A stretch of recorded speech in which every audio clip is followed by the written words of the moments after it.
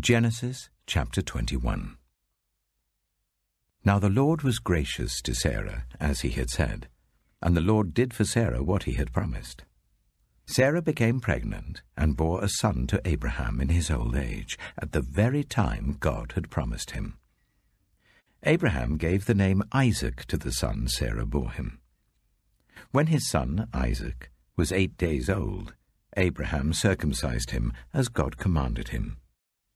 Abraham was 100 years old when his son Isaac was born to him. Sarah said, "God has brought me laughter, and everyone who hears about this will laugh with me." And she added, "Who would have said to Abraham that Sarah would nurse children? Yet I have borne him a son in his old age." The child grew and was weaned. And on the day Isaac was weaned, Abraham held a great feast. But Sarah saw that the son whom Hagar the Egyptian had borne to Abraham was mocking. And she said to Abraham, "Get rid of that slave woman and her son, for that woman's son will never share in the inheritance with my son Isaac." The matter distressed Abraham greatly because it concerned his son. But God said to him, "Do not be so distressed about the boy and your slave woman. Listen to whatever Sarah tells you, because it is through Isaac that your offspring will be reckoned. I will make the son of the slave into a nation also, because he is your offspring." Early the next morning, Abraham took some food and a skin of water and gave them to Hagar. He set them on her shoulders and then sent her off with the boy. She went on her way and wandered in the desert of Beersheba. When the water in the skin was gone, she put the boy under one of the bushes. Then she went off and sat down about a bow shot away, for she thought, "I cannot watch the boy die." And as she sat there, she began to sob. God heard the boy crying. And the angel of God called to Hagar from heaven and said to her, "What is the matter, Hagar? Do not be afraid. God has heard the boy crying as he lies there. Lift the boy up and take him by the hand, for I will make him into a great nation." Then God opened her eyes, and she saw a well of water. So she went and filled the skin with water and gave the boy a drink. God was with the boy as he grew up. He lived in the desert and became an archer. While he was living in the desert of Paran, his mother got a wife for him from Egypt. At that time, Abimelech and Phicol, the commander of his forces, said to Abraham, "God is with you in everything you do. Now swear to me here before God that you will not deal falsely with me or my children or my descendants. Show to me and the country where you now reside as a foreigner the same kindness I have shown to you." Abraham said, "I swear it." Then Abraham complained to Abimelech about a well of water that Abimelech's servants had seized. But Abimelech said, "I don't know who has done this. You did not tell me, and I heard about it only today." So Abraham brought sheep and cattle and gave them to Abimelech, and the two men made a treaty. Abraham set apart 7 ewe lambs from the flock, and Abimelech asked Abraham, "What is the meaning of these 7 ewe lambs you have set apart by themselves?" He replied, "Accept these 7 lambs from my hand as a witness that I dug this well." So that place was called Beersheba, because the 2 men swore an oath there. After the treaty had been made at Beersheba, Abimelech and Phicol, the commander of his forces, returned to the land of the Philistines. Abraham planted a tamarisk tree in Beersheba, and there he called on the name of the Lord, the eternal God. And Abraham stayed in the land of the Philistines for a long time.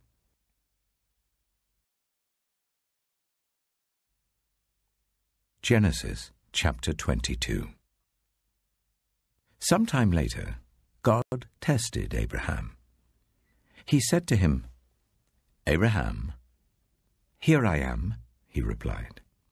Then God said, "Take your son, your only son, whom you love, Isaac, and go to the region of Moriah. Sacrifice him there as a burnt offering on a mountain I will show you." Early the next morning, Abraham got up and loaded his donkey. He took with him 2 of his servants and his son Isaac. When he had cut enough wood for the burnt offering, he set out for the place God had told him about. On the 3rd day, Abraham looked up and saw the place in the distance. He said to his servants, "Stay here with the donkey while I and the boy go over there. We will worship, and then we will come back to you." Abraham took the wood for the burnt offering and placed it on his son Isaac, and he himself carried the fire and the knife. As the 2 of them went on together, Isaac spoke up and said to his father Abraham, "Father?" "Yes, my son," Abraham replied. "The fire and wood are here," Isaac said. "But where is the lamb for the burnt offering?" Abraham answered, "God himself will provide the lamb for the burnt offering, my son." And the 2 of them went on together. When they reached the place God had told him about, Abraham built an altar there and arranged the wood on it. He bound his son Isaac and laid him on the altar on top of the wood.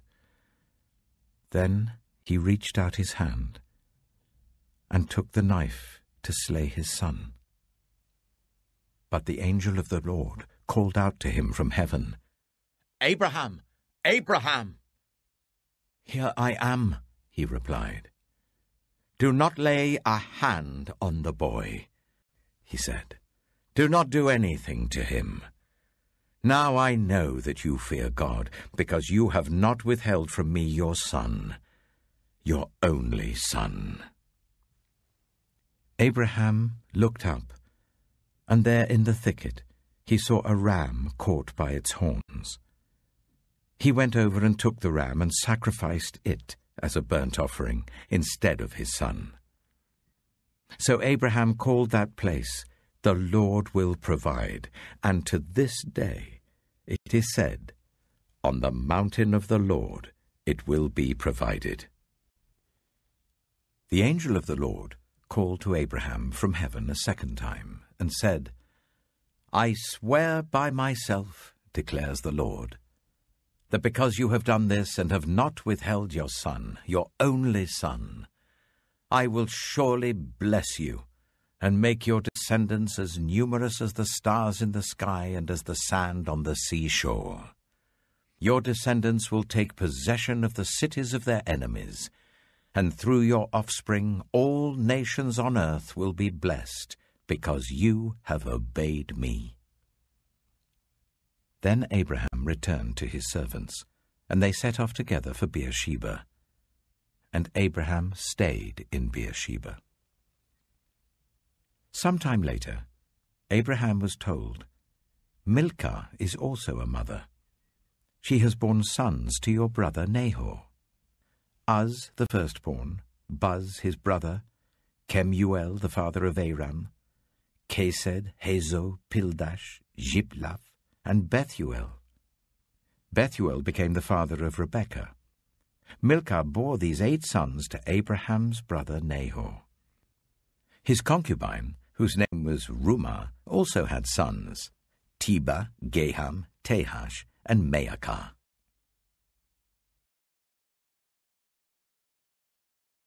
Matthew chapter 6.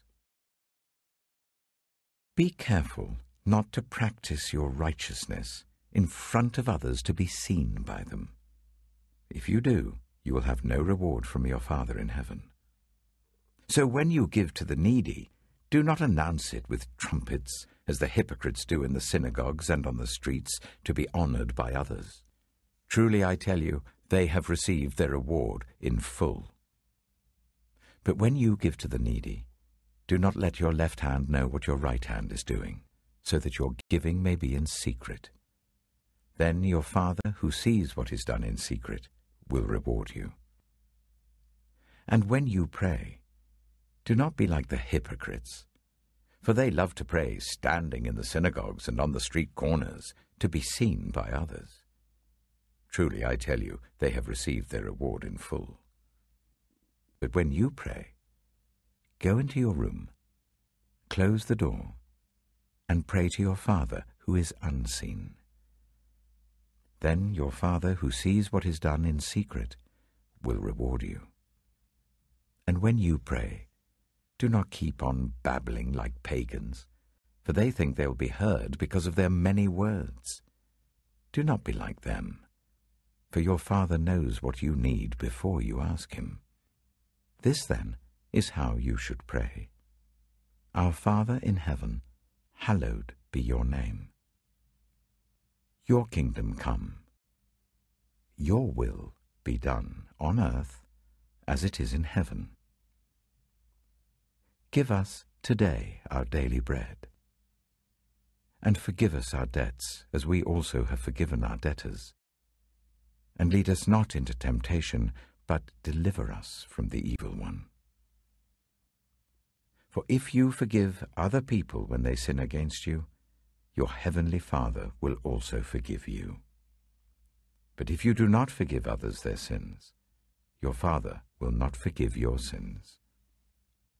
When you fast, do not look somber as the hypocrites do, for they disfigure their faces to show others they are fasting. Truly, I tell you, they have received their reward in full. But when you fast, put oil on your head and wash your face, so that it will not be obvious to others that you're fasting, but only to your Father who is unseen. And your Father who sees what is done in secret will reward you. Do not store up for yourselves treasures on earth, where moths and vermin destroy, and where thieves break in and steal. But store up for yourselves treasures in heaven, where moths and vermin do not destroy, where thieves do not break in and steal.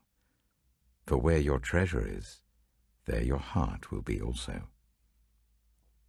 The eye is the lamp of the body. If your eyes are healthy, your whole body will be full of light. But if your eyes are unhealthy, your whole body will be full of darkness. If then the light within you is darkness, how great is that darkness? No one can serve two masters. Either you will hate the one and love the other, or you will be devoted to the one and despise the other. You cannot serve both God and money. Therefore, I tell you, do not worry about your life, what you will eat or drink, or about your body, what you will wear. Is not life more than food, and the body more than clothes? Look at the birds of the air. They do not sow or reap or store away in barns, and yet your heavenly Father feeds them. Are you not much more valuable than they? Can any one of you, by worrying, add a single hour to your life? And why do you worry about clothes? See how the flowers of the field grow. They do not labor or spin.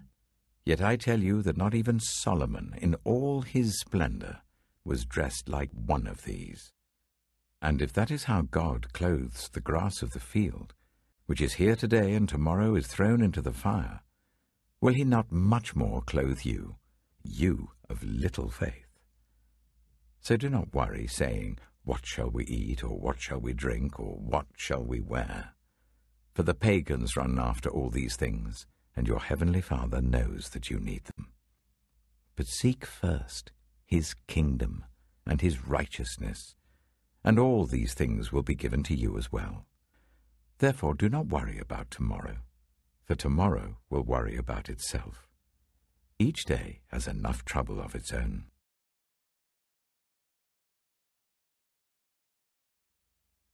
Psalm 9.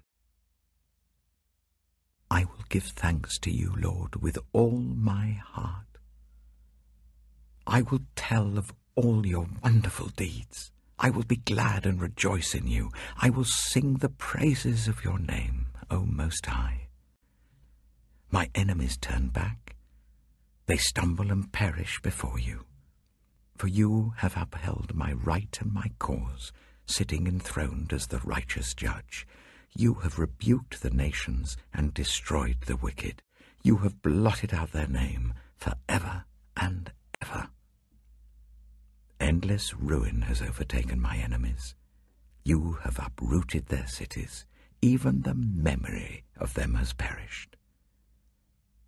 The Lord reigns forever. He has established his throne for judgment. He rules the world in righteousness and judges the people with equity.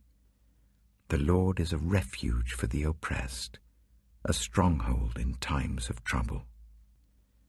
Those who know your name trust in you, for you, Lord, have never forsaken those who seek you. Sing the praises of the Lord enthroned in Zion. Proclaim among the nations what he has done. For he who avenges blood remembers. He does not ignore the cries of the afflicted. Lord, see how my enemies persecute me. Have mercy and lift me up from the gates of death, that I may declare your praises in the gates of daughter Zion, and there rejoice in your salvation. The nations have fallen into the pit they have dug. Their feet are caught in the net they have hidden. The Lord is known by his acts of justice. The wicked are ensnared by the work of their hands. The wicked go down to the realm of the dead, all the nations that forget God. But God will never forget the needy. The hope of the afflicted will never perish. Arise, Lord. Do not let mortals triumph. Let the nations be judged in your presence. Strike them with terror, Lord. Let the nations know they are only mortal.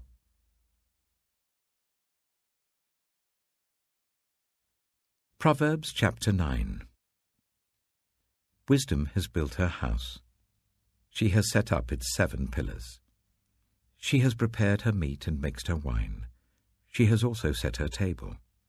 She has sent out her servants, and she calls from the highest point of the city. Let all who are simple come to my house. To those who have no sense, she says, Come, eat my food and drink the wine I've mixed. Leave your simple ways and you will live. Walk in the way of insight. Whoever corrects a mocker invites insults. Whoever rebukes the wicked incurs abuse. Do not rebuke mockers, or they will hate you. Rebuke the wise, and they will love you. Instruct the wise, and they will be wiser still. Teach the righteous, and they will add to their learning. The fear of the Lord is the beginning of wisdom, and knowledge of the Holy One is understanding. For through wisdom your days will be many, and years will be added to your life. If you are wise, your wisdom will reward you. If you are a mocker, you alone will suffer. Folly is an unruly woman. She is simple and knows nothing. She sits at the door of her house, on a seat at the highest point of the city, calling out to those who pass by, who go straight on their way. Let all who are simple come to my house. To those who have no sense, she says, Stolen water is sweet. Food eaten in secret is delicious. But little do they know that the dead are there, that her guests are deep in the realm of the dead.